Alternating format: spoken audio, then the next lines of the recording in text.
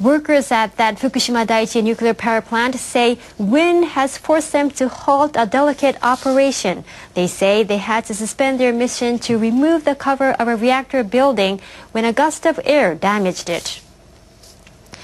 Workers have been spraying chemicals inside the cover to prevent radioactive substances from flying into the air. They plan to dismantle the cover, remove debris inside, and take out spent nuclear fuel stored in the building. It's an important step in the decommissioning process. Officials at Tokyo Electric Power Company say a strong gust shifted a machine that was hanging from a crane. They say the machine tore a hole in the cover 2 meters long. The officials say radiation levels at the compound have not changed significantly, but they've suspended work as a precaution. They've notified central and local government officials, and they're discussing how to fix the problem. The Japanese government and Tokyo Electric Power Company officials say they'll need more time decommissioning the Fukushima Daiichi nuclear plant. Their current timetable calls for the process of removing spent fuel from the storage pool to begin in 2017 and removing melted fuel to start 3 years after that. But officials have revised their plans. They say they'll now start to extract the spent fuel in 2019 and melted fuel in 2025. Radioactive rubble has accumulated inside the #1 reactor since the March 2011 nuclear accident. Workers began dismantling the cover of the building this month to remove the debris. But their full-fledged work to dismantle the cover will not take place until March of next year, resulting in a delay of more than 6 months. Officials say to remove the spent and melted fuel, they'll need to build new facilities and cranes, and they say that will take time to do. The current timetable says complete decommissioning of the Fukushima Daiichi plant will take 30 to 40 years. A group of international nuclear experts have inspected the decommissioning efforts at the Fukushima Daiichi power plant. The experts include a former chief of Britain's Office for Nuclear Regulation, Mike Waitman. The 4 specialize in supervising scrapping efforts and treating water contaminated with radioactive substances. They looked at the contaminated water processing system known as ALPS, and they went inside the plant's #4 reactor building to see the pool of spent fuel. They were told that all fuel rods at the reactor will be transferred from the pool within this year. I've been tremendously impressed by the progress that's been made there, and I can only admire the efforts that's going on there and the skill of the people there and their dedication to their task. It's most impressive. The government and the plant's operators say scrapping the plant would take about 40 years. The work includes the difficult task of removing melted nuclear fuel from 3 other reactors. Voters in Fukushima went to the polls over the weekend. They cast ballots in the prefecture's first election for governor since the 2011 nuclear accident. NHK World's Kiyoshi Inada reports on the challenges facing the newly elected leader.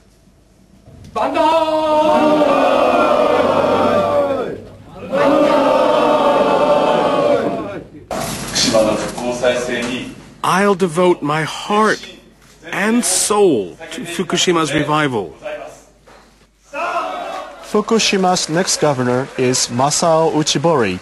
The 50-year-old is a former central government official who served as the prefecture's vice governor for 8 years.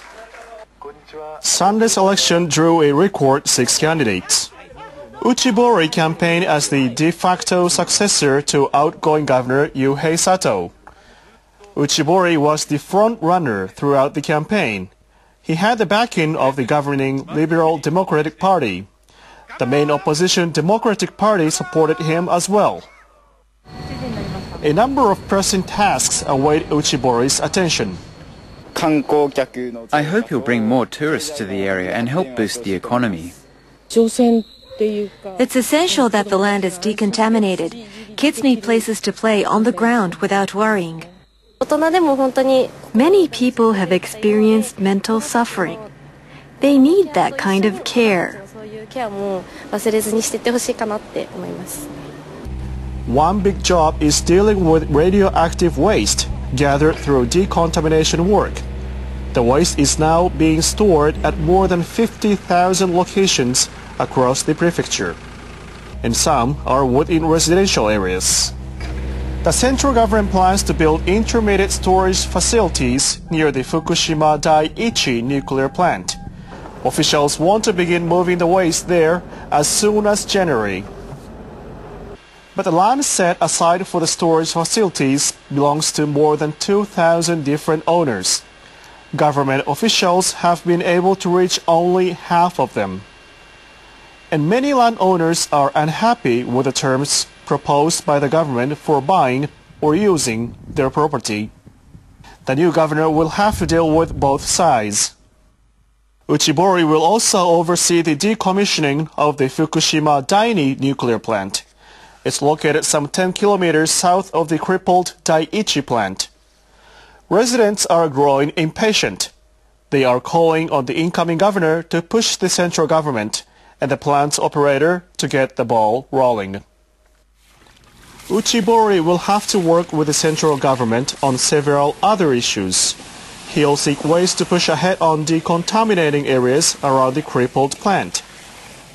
He'll also try to get extensions on special budget allocations for the prefecture's reconstruction. Rebuilding the lives of evacuees and reconstructing areas affected by the accident will be crucial for this prefecture. And I believe, as governor of Fukushima, my mission is to tell everyone how important it is to create a society that doesn't rely on nuclear power. Uchibori demonstrated solid abilities as an administrator during his tenure as vice governor. Now voters have chosen him to lead for the next 4 years. He'll be under pressure to deliver tangible results to the people of Fukushima. Kiyoshi Nara, NHK World, Fukushima. Japan's Prime Minister Shinzo Abe visited Fukushima Prefecture on Saturday, 3 days before the third anniversary of the earthquake, tsunami and nuclear disasters. In Tamura City, Abe met with residents of Miyakoji District. They'll be allowed to return to their homes on April 1st when an evacuation order for the district is expected to be lifted. It will be the first evacuation order lifted since the nuclear accident. Abe asked residents to express their thoughts. One of them said he wants the government to consider building playgrounds for children as schools will reopen. Abe also visited a center for tourism and local products in Iwaki City. He tasted freshly caught fish and squid that were captured as part of a test program being carried out to check radiation levels in marine products. Abe pledged to do his best to allay concerns about radioactive contamination of food products. He inspected a site in Ogawara District, Okuma Town. As part of efforts to rebuild the region, there's a plan to build facilities to study decontamination and the decommissioning of reactors. During this visit to Fukushima, I can feel that recovery has begun progressing. Abe also said he will do his best to rebuild the prefecture, as he thinks there will be no revival for Japan without the reconstruction of Fukushima.